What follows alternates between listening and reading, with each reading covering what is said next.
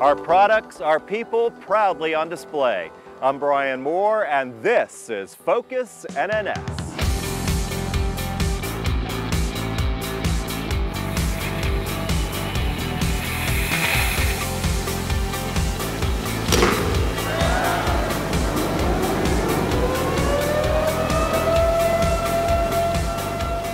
We're here at Huntington Ingalls Industries headquarters in downtown Newport News.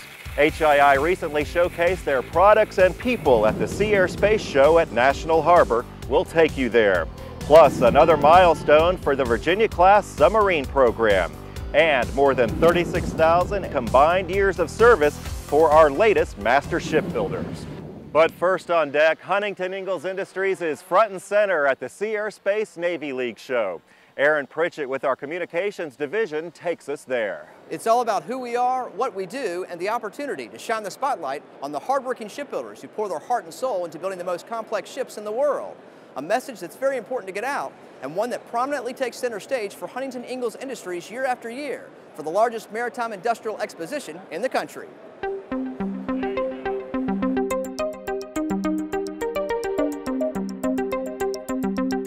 Over the last 3 days here at the 2014 Sea Air Space Exposition in National Harbor, Maryland, Newport News Shipbuilding has been front and center, displaying, educating, and informing the thousands in attendance about everything from cutting-edge technology to submarines and aircraft carriers. Sea Air Space is a trade show that is put on annually by the Navy League. This symposium gives a chance for folks to talk, one, about the sea services and what they do, but it also gives organizations like ourselves a chance to show what we do on a day-to-day basis, what we build and what we sell to the Navy. We each build modules of the ship.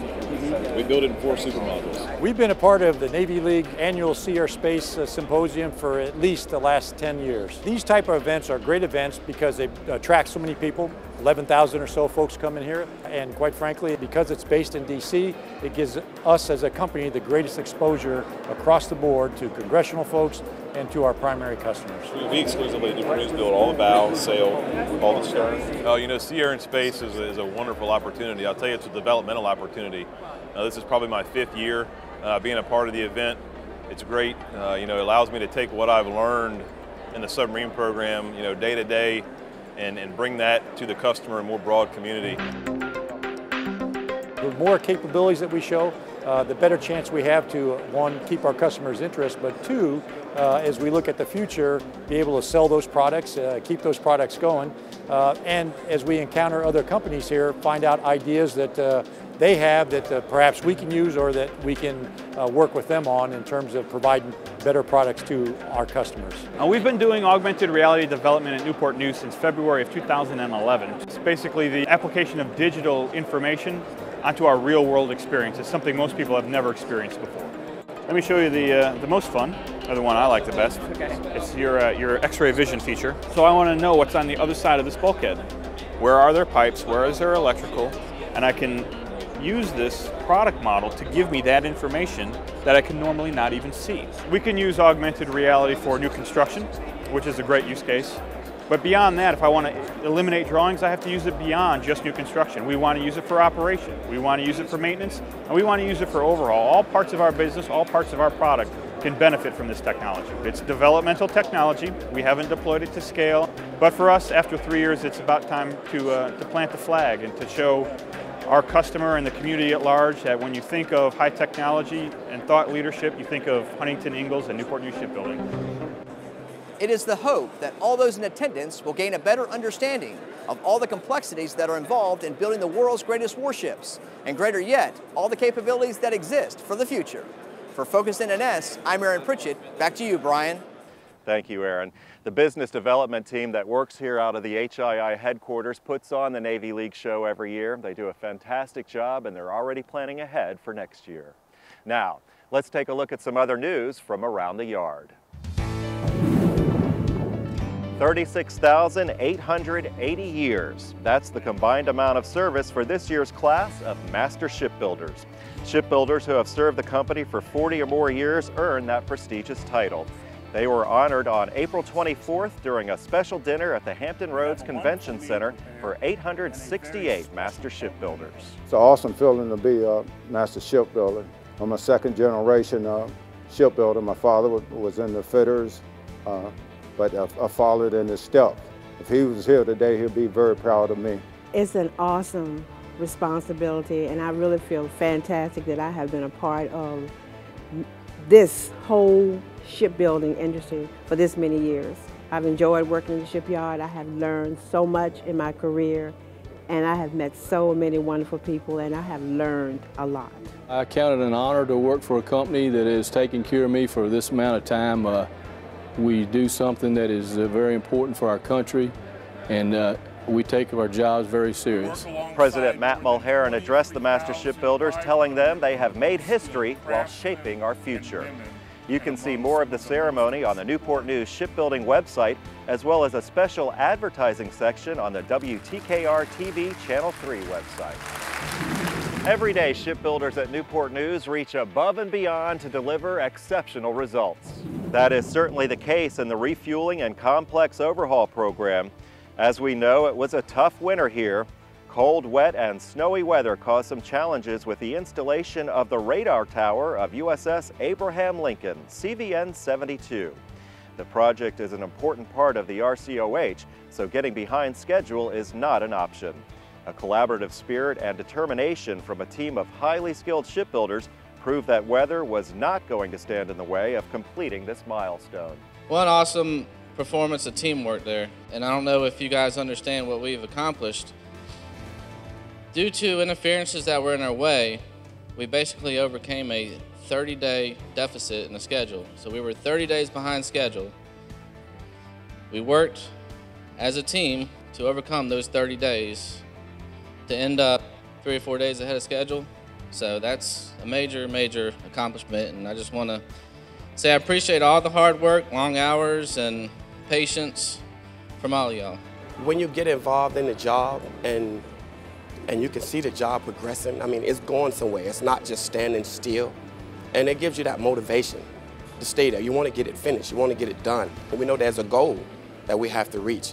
So we go there and we work at it. You know, yeah, they long hours, we be tired, but it feels good when the finished product is over. It's game on for some middle school and high school students from the cities of Hampton and Newport News. They recently competed in the 3rd annual Career Pathways Egg Drop Engineering Competition here at Newport News Shipbuilding, a unique event that challenges students to stay within budget while purchasing materials.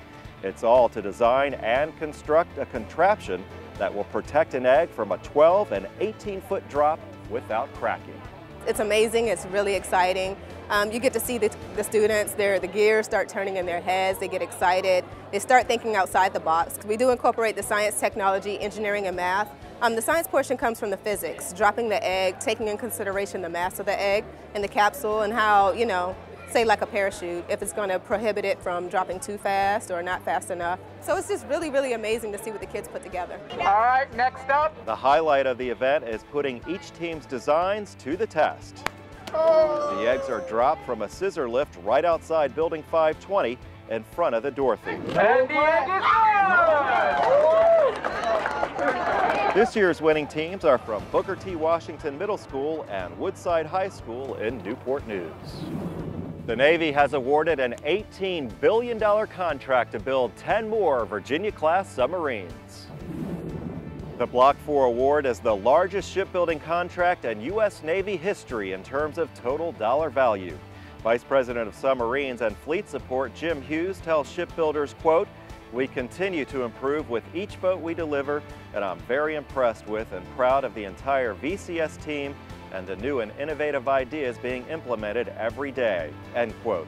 The multi-year block purchase contract continues the teaming arrangement between Newport News Shipbuilding and Electric Boat. It's a strategy intended to save money for the Navy and also secure the expertise of the industrial base. The Navy's 2014 30-year shipbuilding plan calls for the construction and delivery of Virginia-class submarines through at least 2043. And speaking of the Virginia-class submarine program, another milestone in the construction of John Warner SSN 785. Jeremy Buston was at a special event to mark the occasion with the ship's namesake. I'm standing in the modular outfitting facility at Newport News Shipbuilding where submarine John Warner SSN 785 has reached another major milestone. It was also the first chance for Senator Warner to see his submarine structurally complete and to thank the shipbuilders responsible for building his ship. It was a day of inspiration and excitement for Senator Warner, the United States Navy, and the shipbuilders at Newport News Shipbuilding. With pressure hull complete, delivery for the Virginia-class submarine is another step closer. It symbolizes how all of us have joined together to successfully build the most complex machine in the world for the best submarine force in the world. When you think about everything that has to be accomplished before we reach this point, the thousands of welds, the millions of components and valves, and the tons of material from across all 50 states, all of that has to precisely join together to create the most complex, lethal, and stealthy machine known to man. It's amazing to me, you know, not everyone gets to wake up every day and go to work to build nuclear-powered submarines, so I feel honored. Hundreds of shipbuilders lined the modular outfitting facility as Senator Warner thanked them for their hard work. So I want to pay tribute to all of you and thank you for what you've done on this great ship, as your predecessors have done for years and years. With each Virginia-class submarine built, necessary advancements are made to keep our nation's Navy on the cutting edge and to maintain a strong military presence around the world. But we got to make it work. There is no alternative but to keep America strong militarily and economically. With pressure hull complete, John Warner's next big event is the christening later this summer.